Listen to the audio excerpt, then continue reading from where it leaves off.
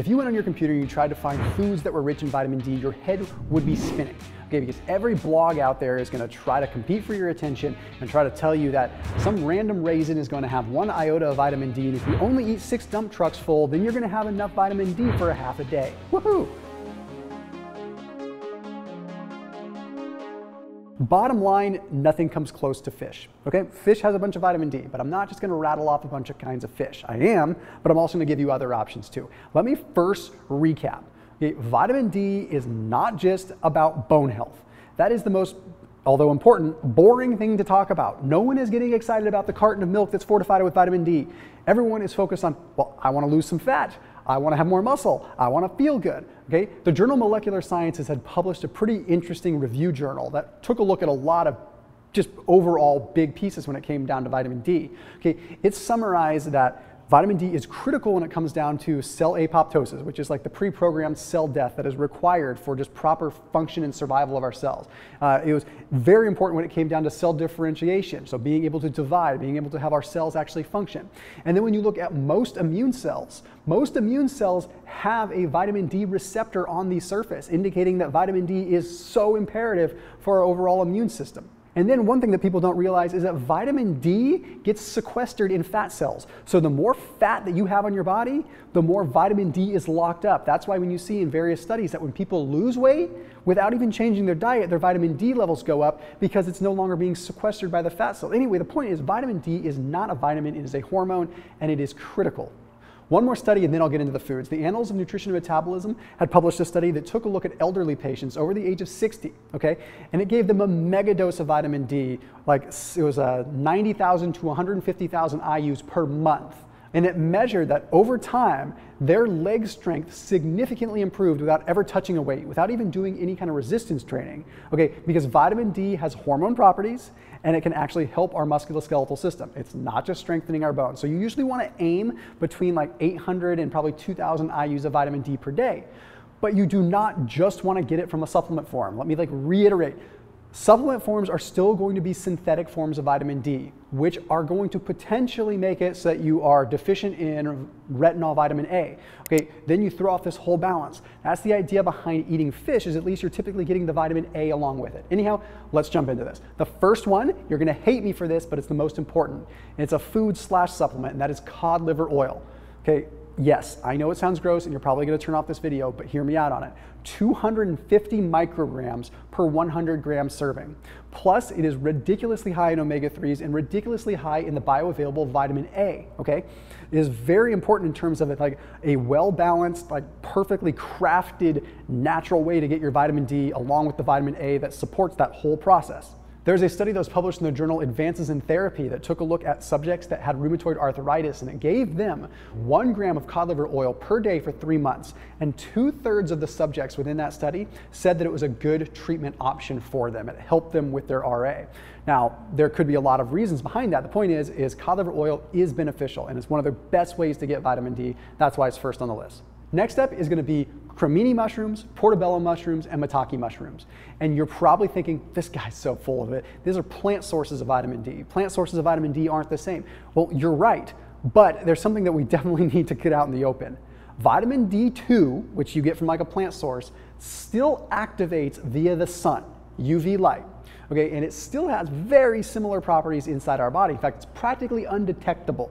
Okay, the issue is not that it's a different kind of vitamin D so much, it's the fact that our vitamin D transport proteins inside our bodies have a stronger affinity for vitamin D3. So if you were to consume some fish along with some mushrooms, the vitamin D3 from the fish is going to bind to the transport protein, leaving the plant form, the D2, almost useless because it has a stronger affinity. So it doesn't mean that you don't get a benefit out of eating mushrooms. You just have to eat more of them. There's like 1.7x greater likelihood of the D3 working than the D2 because you need more. So you have to increase that significantly. So point is, yes, by all means, have the mushrooms, cook with them, load up with them, have as much as you possibly can, because in my opinion, you can't really go wrong with them. Okay, the next up is gonna be canned salmon. Canned salmon is going to have more vitamin D in it than wild caught, like fresh salmon, which sounds crazy because I would much prefer to eat fresh. But when it comes down to vitamin D content, when it is canned, you're increasing the dry weight. And the dry weight is going to not only increase the essential amino acid dry weight protein content, but it's also going to improve the vitamin D content. Okay, so you are getting that good source. Plus, a lot of times when it's canned, it's immediately like it's frozen right when they catch it, and then they can it. So you end up having less potential oxidation of the polyunsaturated fats that are pretty fragile to begin with. Okay, some of the kinds of canned fish that I recommend come from a company called Wild Planet, and I put a link down below for Thrive Market. So some of the things, in fact, almost all of the things I'm talking about, whether it's cod liver oil, whether it's canned salmon, some of the other things I'm going to talk about, you can get through Thrive Market. So you go online, they're a sponsor of this channel, so you go use that link down below, and then you can sort by different diet types. So if you're doing paleo, if you're doing keto, if you want to sort by canned goods, that way you can sort for like canned salmon and stuff like that. It makes it that easy. It's the easiest way to shop, and then it gets delivered right to your doorstep within a couple of days. Super convenient, and because they're a sponsor on this channel, if you check them out, you can save 25% off your first order and also get a free gift when you use that link down below. So it is by all means the place to get your pantry staples and get your grocery shopping done. So that link's down below. This next one is awesome for sushi fans. Eel, specifically smoked eel. Same kind of idea with like the canned salmon. When eel is smoked, you get a higher dry weight, okay? So you're looking at a difference between like 26, 27 micrograms of vitamin D per 100 gram serving versus like 38. So it's a pretty significant amount.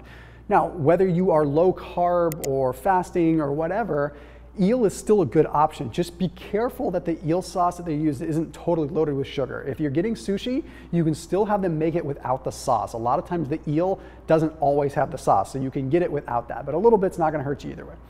Next up is halibut. Halibut is unique, okay? There are other fish that have higher levels of vitamin D. The reason that I'm a fan of halibut is because of the high selenium content. So when it comes down to vitamin D, when it comes down to like these larger fish, you typically want to be careful with mercury, right? Okay, well, what we haven't really talked about in the world of mercury out in this world too much is that mercury binds to selenium, and halibut has a very high level of selenium in it. So a lot of this evidence is starting to look at things called like selenoproteins, which come from selenium and play a role in terms of how our liver deals with mercury, right? The bottom line is that our mercury that we consume, it binds to selenium, and it has a huge affinity for selenium, 1,000,000 times it's next in line. So basically you have mercury that binds to selenium, okay? If selenium wasn't there, it would bind to sulfur. It is 1,000,000 times more likely to bind to selenium, has a 1,000,000 times higher affinity for selenium than the next in line of sulfur. So if you have sufficient amounts of selenium, you have a better chance of being able to bind and lock up that mercury and deal with it better and not have it cross through the blood-brain barrier and cause issues. Because mercury is an issue, I'm not discounting that. But if you're deficient in selenium, it's potentially a bigger issue. So get your vitamin D in without the mercury. We have to jump over to eggs for a second. There was a study that was published in the journal Nutrition that showed that hens that were outside in the sun ended up having eggs that had 3 to 4 times more vitamin D content. Here's the issue. When you look at an egg yolk, there is about 5 to 6 micrograms of vitamin D per 100 gram serving.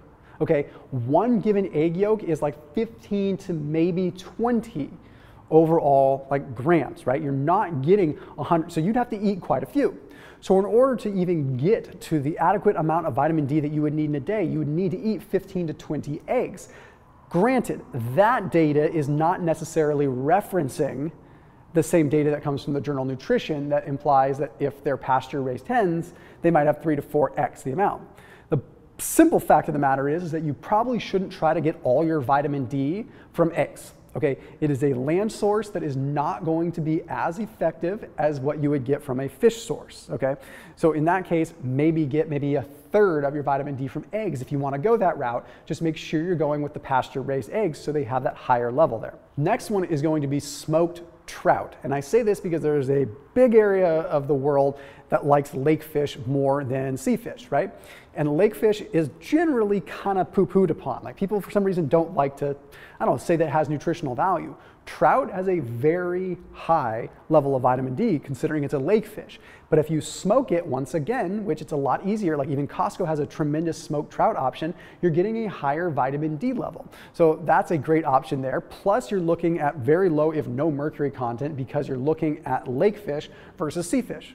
And the last one that I want to throw in there is sort of a snack just to kind of consistently keep vitamin D levels a little bit higher. It's going to be dried shiitake mushrooms. Again, you can find these at Costco. You can find them at stores now. Okay, it's a more concentrated dry weight, so you're getting more of that vitamin D. Just remember, it's that vitamin D2, which isn't going to be as effective. You're going to have to consume quite a bit of it. You're not going to get your vitamin D intake for the day by eating a bag of freeze-dried mushrooms, but you're at least contributing to the bottom line a little bit. And at the end of the day, at least you're getting some beta-glucans, which help out the gut as well. So as always, keep it locked in here on my channel. Don't forget to check out Thrive Market, and a big thank you to them, and I'll see you tomorrow.